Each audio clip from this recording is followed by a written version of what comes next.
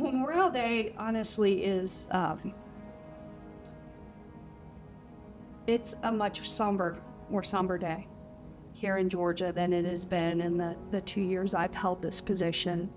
I've lost friends, of course, during my military service, but our three Georgians we lost this past year with the drone strike in Georgia. I mean, the two young ladies, they're the same age as my daughter, and I couldn't help but just cry for the lives that we lost.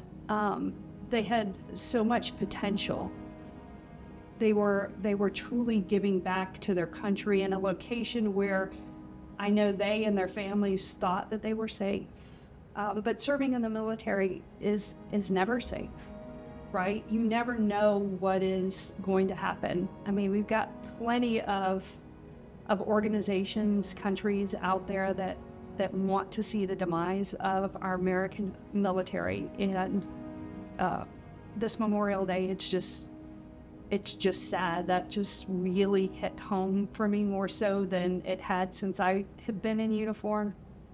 And I know we as a state cried alongside those families. I mean, one of those families was the father had served seeking services from one of our offices. And so we had direct ties with one of our service officers who had coached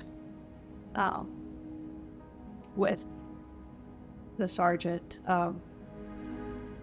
It's something no parent ever wants to hear. Yeah.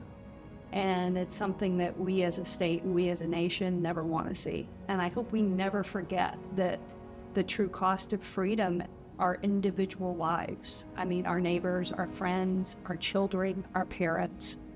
That's something I think we should not lose this Memorial Day. Well, initially, the first Memorial Day was held in 1868, right after the Civil War, to honor all of the soldiers and their sacrifices that they had made during that time. But when you fast forward, for myself, coming from a military family, I was the first woman to join the military in my family. I come from a proud heritage. My grandfather served in the Army in World War II as a truck mechanic. Several of my uncles also served as well during that same time in the different branches. Memorial Day means everything to me. As I think about their service and their sacrifices, I also think about the soldiers, friends, other people in the community that I know that also served with me in various capacities that are no longer with us. And so it's about honoring their legacy, honoring their memory, honoring their service. Memorial Day is the day that we get to say not just thank you to our service members, but we miss you. We appreciate you. We wish you were still here. But while you're gone, we're going to continue to do the work until we see you again. And that's what Memorial Day means to me.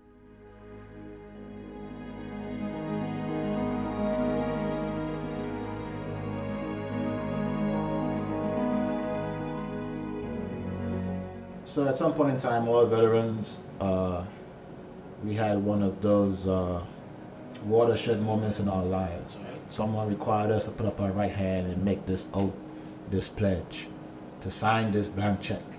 And on that blank check was up unto your life. And in that moment, we all recognized that when what we're doing, there's that very real possibility that it could be me. And having served, you have that experience of surviving that.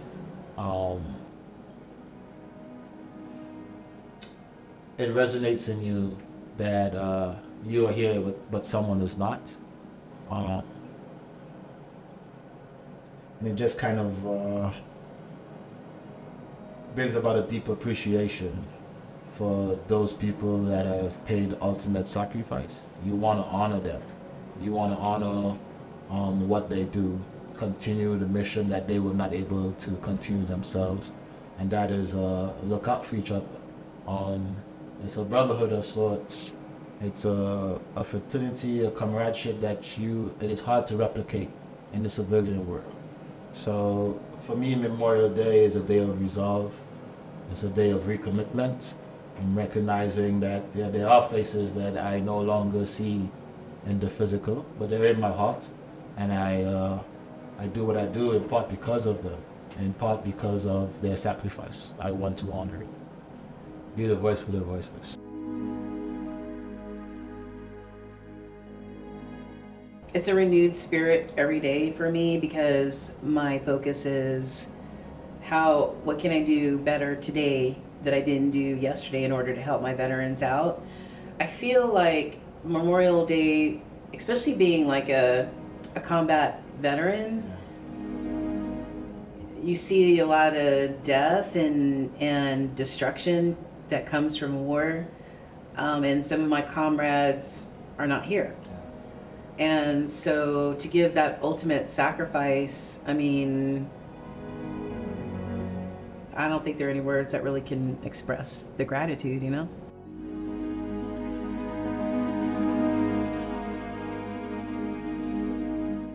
Memorial Day is just amazing because it could have been me, you know, that have not made it this far. But at least I know with Memorial Day when I do visit, you know, it really brings tears to my eyes, but then it makes me stronger, you know, just to know that you have these veterans who have fought for our country. And it's just breathtaking to just know you know, they deserve it all. Actually gives me two folds. And the first one is recognizing and remembering the ones that served and sacrificed their lives for the freedom that we have today. You can't move past that. That is the core of Memorial Day. And from that, as a veteran myself, yes, it motivates me to, you know, a new refined purpose, okay? As I go out, I'm going to do better than what I did. What am I missing that a veteran is not having?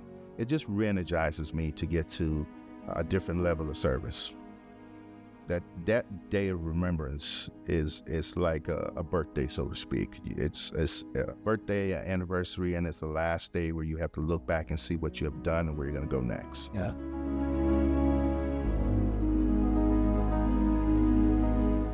Thoughts of fellow veterans that didn't come back, people that I joined with that are no longer with us.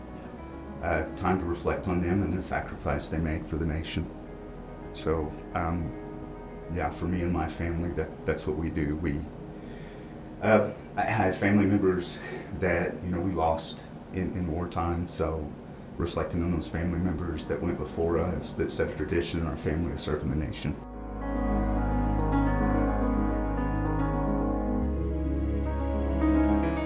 For me, it's a day of reflection and deep gratitude. I mean, in my own service, I've experienced loss while serving active duty. So Memorial Day is a day of remembrance for those who gave that ultimate sacrifice. And again, that's why I do what I do. It's to remember their legacy and the sacrifice they made for those freedoms. So for me, Memorial Day is really every day, but on that day is the day that I focus specifically on remembering those that made that sacrifice. To me, it represents that I was blessed.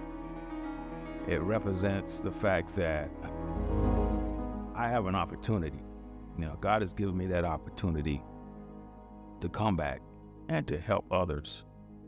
And that's powerful because, you know, for those that didn't make it back, they don't have that chance. They don't have that opportunity. You know, they signed that check, that blank check, not knowing what the outcome was going to be, but they was willing to serve their country. They was willing to go out and they made the ultimate sacrifice.